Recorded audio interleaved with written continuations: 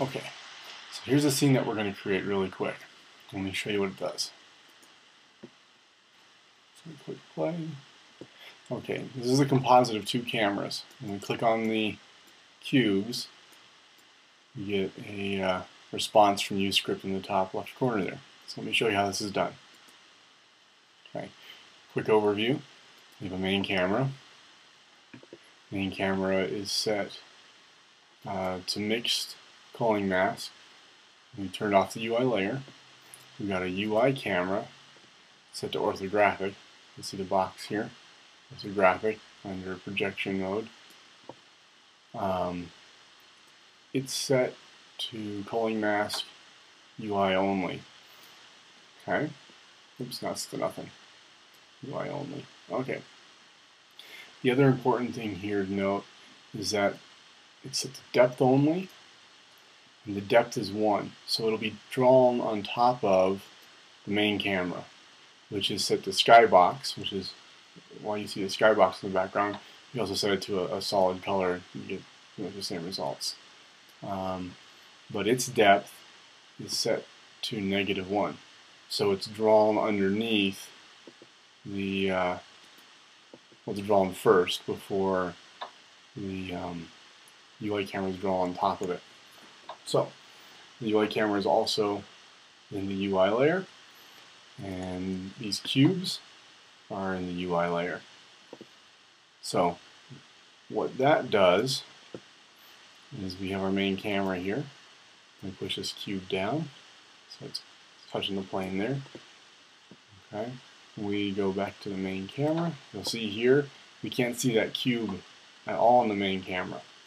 Now if I change that cube's layer to default, back to the main camera, we can see it's present now.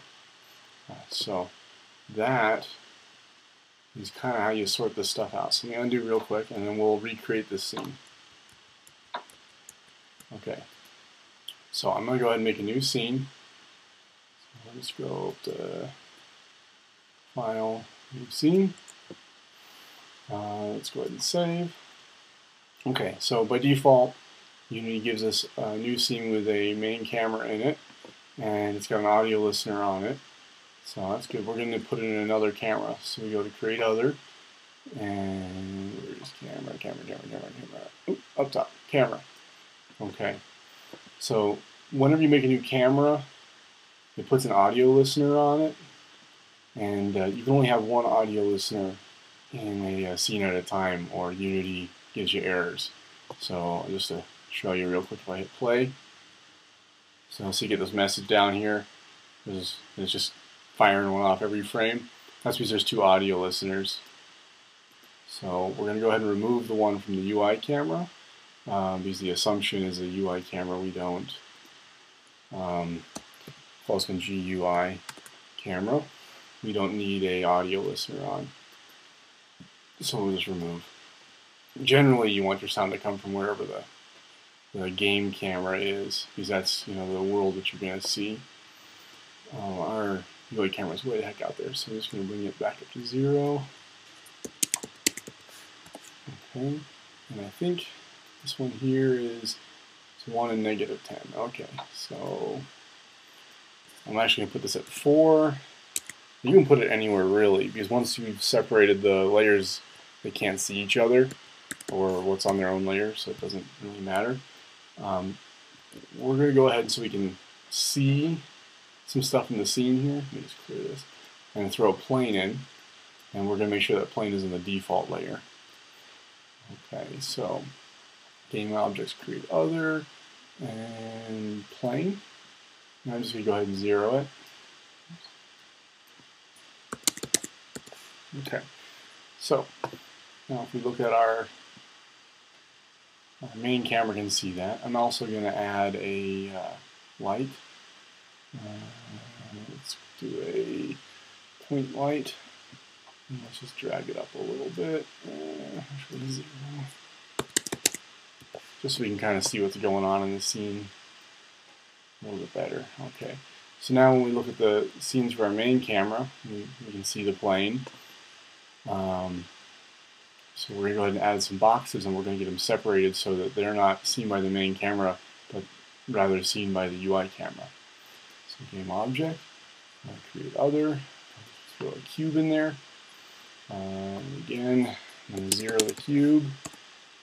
Okay, let's drag it up a little bit. Maybe back a little so we get some light on the front of the cube. So our main camera can see that right now. We haven't set anything on the main camera. So let's go and take a look, or the main camera, the UI camera. And of course, see the main camera can see that cube too. So we're going to go set up the UI camera. So our UI camera, we don't, where it says clear flags. Oh, by the way, you should probably read documentation on this. If you click on that little book with a question mark, it'll bring up the documentation, and then you'll understand what these mean. But depth only won't draw a background, so it doesn't paint on top of whatever it's already drawing on a skybox or a background color. It lets the first camera that was rendered draw through, and then it draws on top of that. So we don't want it to do everything. We want to set up a culling mask. Now, by default, the UI layer wasn't here. So the way you get layers is you go up to where it says Layer, you go Add Layer, and you see where I added the UI layer. But we're going to go ahead and this one, I'm going to make a new one, GUI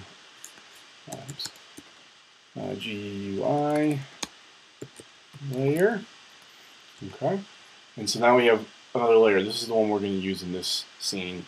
I'm just not going to delete this one because it'd break the first one, but it doesn't really matter. So we're going to use that one there.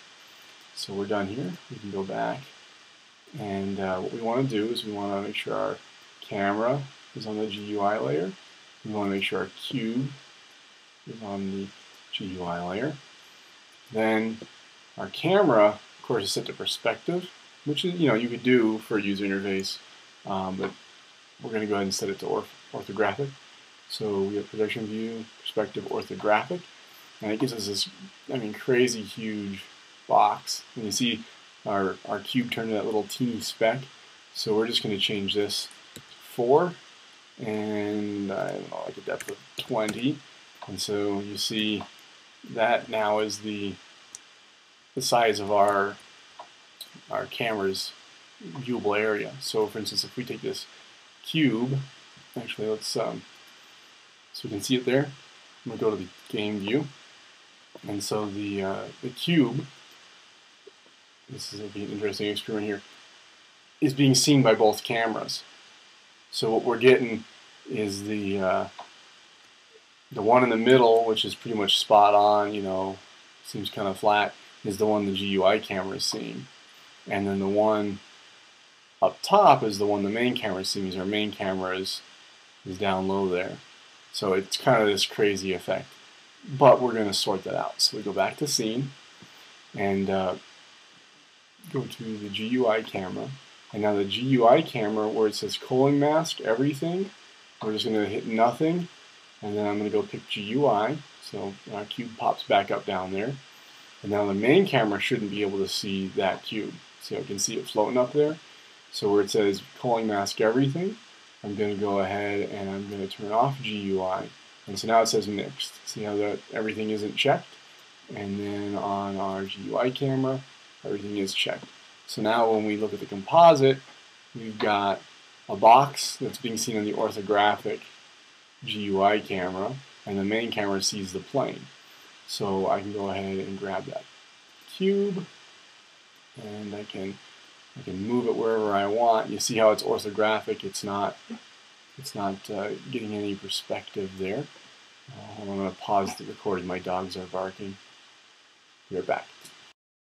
Okay, I'm back. We're going to go ahead in this view and duplicate the cube. Control D, and drag it over. Oops, that's up.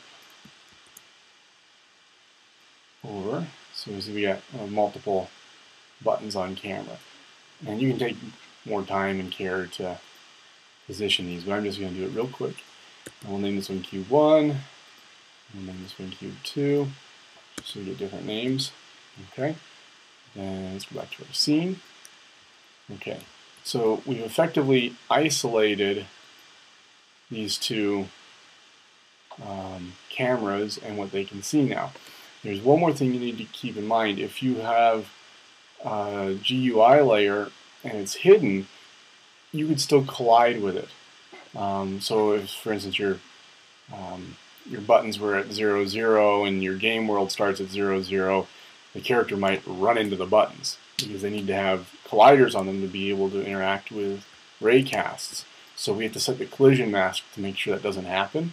That's actually pretty easy. So we go over here, we go Edit, and we go to Project Settings, Physics, and this brings up this crazy table here. And this is the collision matrix. And once again, you click on the little book here, it'll give you more information on it. But basically, anywhere a box is checked, it'll do collision against those things. So if something's in the default layer and the GUI layer, Unity will run collision checks against them. So we just want to turn off the ones that are all affected against the GUI layer.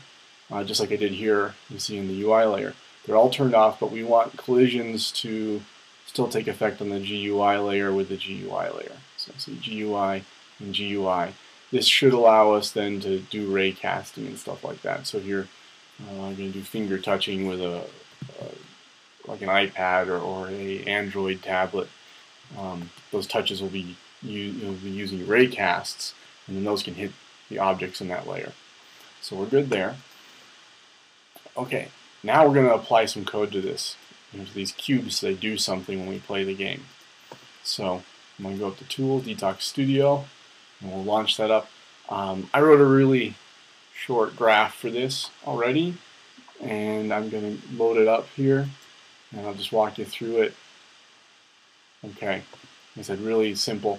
The mouse cursor event is a great way to start testing this. So I've connected the mouse down socket to this concatenate, which takes one string and concatenates it with another string or variable. So as you see here, I've got mouse down. I just put some text, and it's going to add behind that text the name of the object, the owner, that's having these events occur, and then I'm just going to print it to the screen in the upper left corner. So this is really simple. I need to save it again since I changed it. So we can, on the forum, I can give you examples and we can discuss there more complex ways to raycast and do multi-touch and things like that. But this is just a simple example to get you going, get your camera layers set up. So once that's done, we're going to close out of uScript. Now, all of our generated code, so if we look at our project hierarchy here, you're going to have a gizmos folder that uScript throws in. That's that little dot guy there. You should make a folder for your project. In this case, I've got the Hanging App uScript basic geometry buttons and the basic geometry button scene, plus this one that we've been working in, which it'd be wise to save my work, wouldn't it? So I'm going to save as, and we'll just do test. That's good enough. Okay, and then just drag that in here. Okay, so in the uScript folder, the uScript project files, we'll unfurl this, and you're going to get nodes, which is where you put custom nodes if you have any, if you make any in the future, and then you're going to get uScripts. And in the uScripts folder, you see the script that we made here, and then under generated code, we'll see two scripts. So this first one is the actual script that was generated, and this component references it. So what we're going to do is we want to drag that component onto one of our cubes. So we're going to go over here, and we'll just drop that component on there. It's that easy. We'll do this on the other cube. Okay. So what that does is that component then links to this code, so that way when you rebuild, or if you had to delete these to rebuild your scene, or if there was an error, the relationship is maintained. So it doesn't break, this script on your object will stay consistent. So now when we test our scene, let's hit play over here. So we see the composite of two cameras, and when I click on a cube, the mouse event is firing, and it's telling you which cube, cube 1, cube 2. And there's our script over here. So it's pretty simple. That's how you do it. I'm going to go ahead and zip this up and post the video. And I'll send you a link as soon as I... you already have the link if you hear me saying this. So hopefully this helps you out. If you need any more guidance, let me know. I'll do my best to get you going. Sorry about the late video here, but thanks for your patience. And yep.